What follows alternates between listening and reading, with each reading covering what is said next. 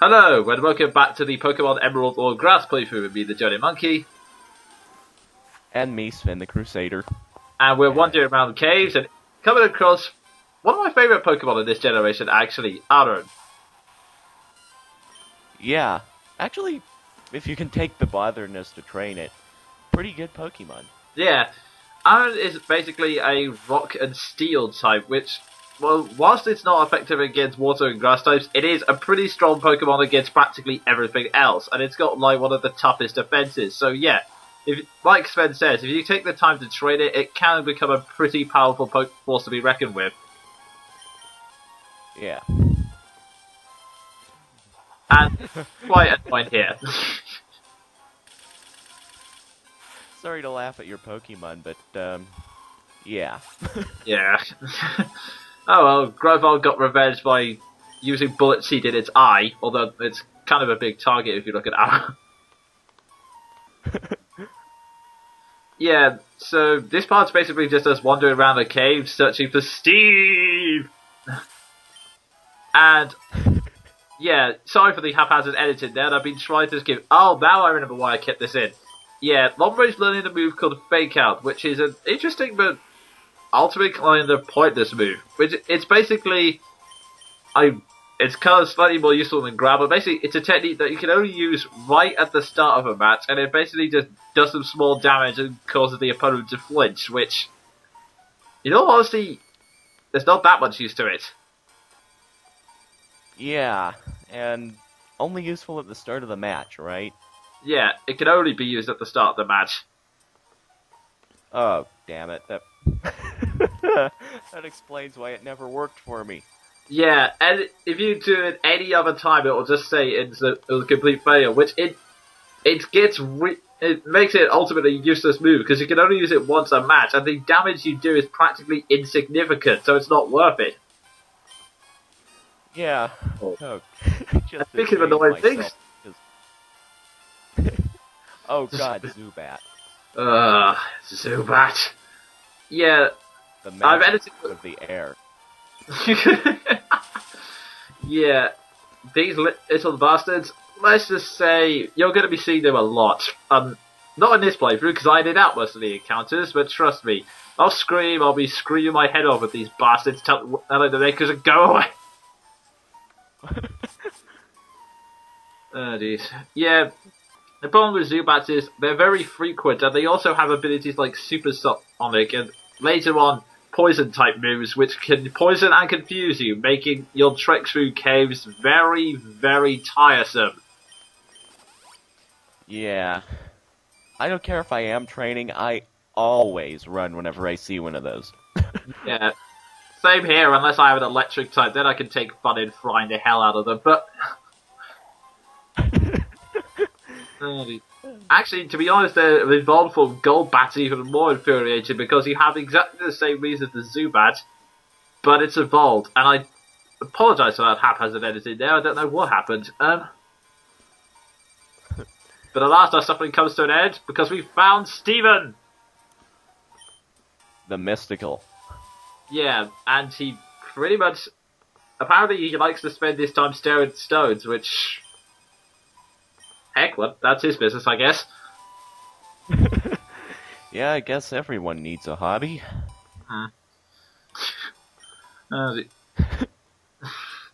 Yeah, Steve, you're going to be seeing several times in this game. He's kind of a... That's kind of redundant saying this in Pokemon, but he's kind of an odd character who wanders around and occasionally says hi and, well, tells you some useful stuff about the area. And that's about it, really. In short, he stalks you. In short, he stalks you like Scott. Yeah. Except less creepy. Yeah, in fact, practically every single character stalks you, although Steve can be useful on occasion, but you'll see how later on.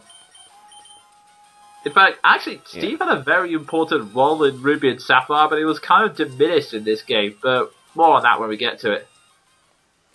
Yeah. And this specimen is now going to give us the Old Rod, which is basically how you, well, can start fishing, basically. I don't show it in this part, basically because I wanted to get the heck off this island whilst I could, but, yeah, the Old Rod is the most basic of rods you can get, and really, all you can... It's kind of weak, because all you can really catch of it is Magikarp, and possibly a very low-level Goldeen, if you're lucky. Yeah. So, you That's might want to wait... self-explanatory. Yeah, you might want to wait till you get a good rod. Which is it's literally called that. Oh, never mind. And now we leave the island of obsessive genius battle fans. Oh, jeez. And now we've landed in Slateport, or to be more accurate, the Slateport Beach. Yep. I just love the randoms. You can have this. There you go. I was about to say the same thing.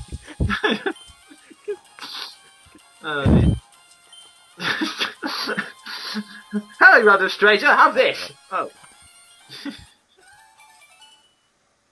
Yeah.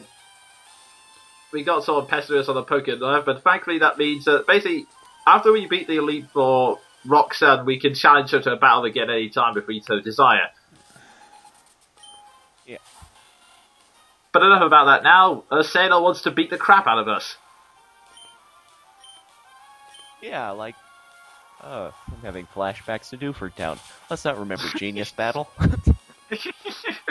Stop it! Stop it! Oh, jeez.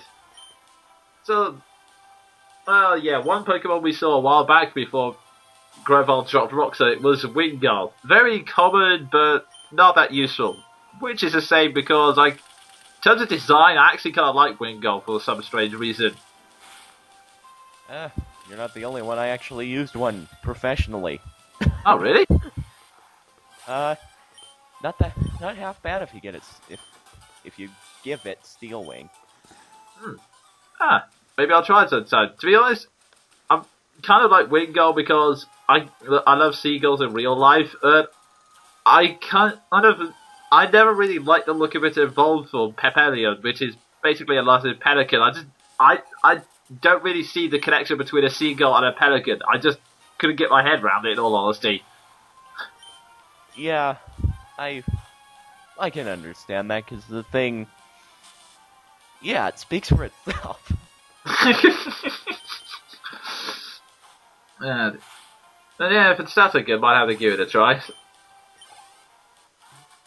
Yeah, they're not talking about people. Anyway, yeah.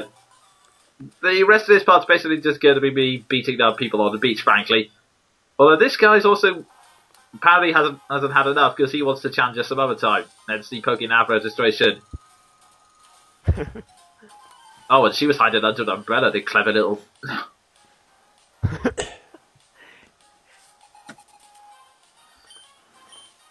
And here we go for another double battle. Wingull and Marill versus my two awesome grass types that are about, let's see. I'd say about 9 levels above it. Who do you think's gonna win? Tough choice. Oh yeah, small on note, one thing, the reason why we faded out back in the cave was because I took the time to level them up to what they should have been after the boss battle if I was, putting the effort in and not just fighting a gym leader under level because I'm an evil man. Huh? Yeah, and there we see the earthquake nature power. Oh yes, yeah, that kind of surprised me out the blue too. I was wondering I was actually wondering a few days ago when the heck would nature power activate earthquake, and then I found out when I used it randomly here.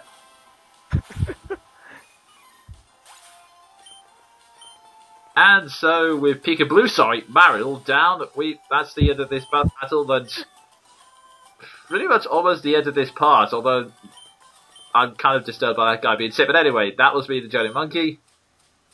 And me, Sven the Crusader. See ya.